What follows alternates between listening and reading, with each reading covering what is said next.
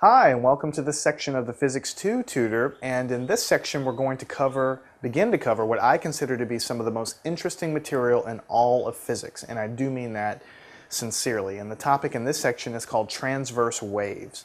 Alright, so I don't know what it is, but from my point of view there's something about a wave that's just really fascinating and really interesting. And I think what it is that, and I think you have some sort of idea what a wave is, and we're going to talk a lot about it exactly here and draw pictures and everything else. But just from a big picture point of view, I think you know a wave is just some sort of disturbance that propagates and that travels somewhere. And that disturbance or that propagation can carry energy with it. In other words, if you're standing on the beach, or let's say you're standing in the water at the beach, and the waves come crashing in, you know that when those waves hit you, they have carried energy because they can knock you over. They can actually tumble you over. So they started out hundreds of miles away at sea, and somehow through that disturbance through the water, they've come and they've knocked you over.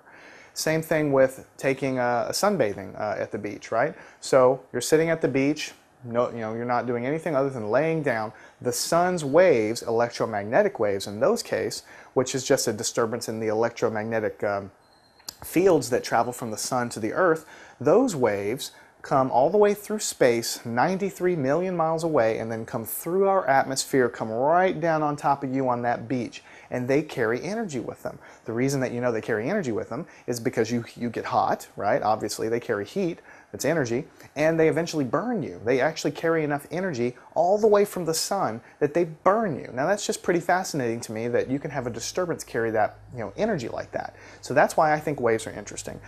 What we're going to do in this section is cover transverse waves. We'll talk what that means in just a second, but as we go forward, I want you to understand that this section and the subsequent sections are absolutely critical for those of you going on into Physics 3, which I'll cover in a subsequent course, and also into those of you that are studying electrical engineering and physics and all of those subjects where wave theory is really, really important. So this is the bedrock. This is the bedrock. So what is a wave? We've already talked about it, but I want to write it down because it's very, very important. So a wave, in general, is what? It's a disturbance in a medium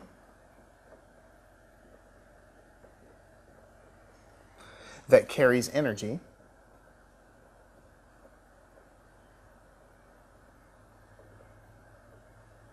away from the source, which is exactly what I said. Now, to give you an idea of what this means, if you're in the water, the source would be, if my hand is here and I'm wiggling the water up and down, well, that's the source. I'm putting energy into the water, and those waves carry the energy away, and they'll just go on and on forever, getting less and less intense as they spread out. So what are some examples here? Obviously, you have sound waves, which travel through a medium. See, they're a disturbance in a medium. Sound waves travel through what? Air, usually. But of course, if you're swimming in a swimming pool and you put your head underwater, you can still kind of hear what's going on. It doesn't sound normal, but you can hear. So sound waves can obviously propagate in water as well. But usually when we talk about sound waves, we're always talking about air. We can talk about water waves, which are the waves at the beach. And of course, they propagate through water as the medium. Just another example, a wave on a string. Wave on a string, obviously the medium would be the string. In parentheses here, I'm trying to tell you what they're traveling on. And finally, I'm going to give a little honorable mention here, a light wave,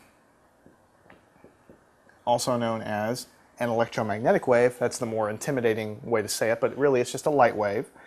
What medium does light travel through? Well, it turns out, and this is getting into some more advanced physics, this is an exception to this little definition here because it requires no medium. Now, we're not going to talk that much about light waves in specific here. I mean, all of the theory we're going to talk about in terms of how to write a wave down, it's going to apply to electromagnetic waves, which are light waves. But there's one huge difference between light waves and the rest of these that we're going to talk about, and that is that light doesn't require a medium. Think about it. You flick a wave on a string, you require the string to carry the wave. you disturb the water is required to move that wave forward because that's what the wave is in, right? If you're speaking from me to you, the sound waves are going out through the air, through the molecular collisions reaching from me to you. The medium is the air. And for a long, long time, hundreds of years, every scientist in the world, a few hundred years ago, also thought that light required a medium just like everything else. But it turns out through lots of experimentation and theories and so on that light doesn't actually require any medium at all. And that is how the sunlight can go from the sun to the earth through dead empty space.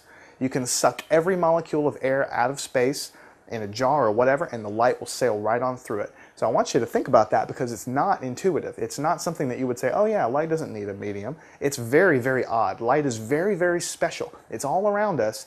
We take it for granted, but light is very, very special. So keep that in the back of your mind.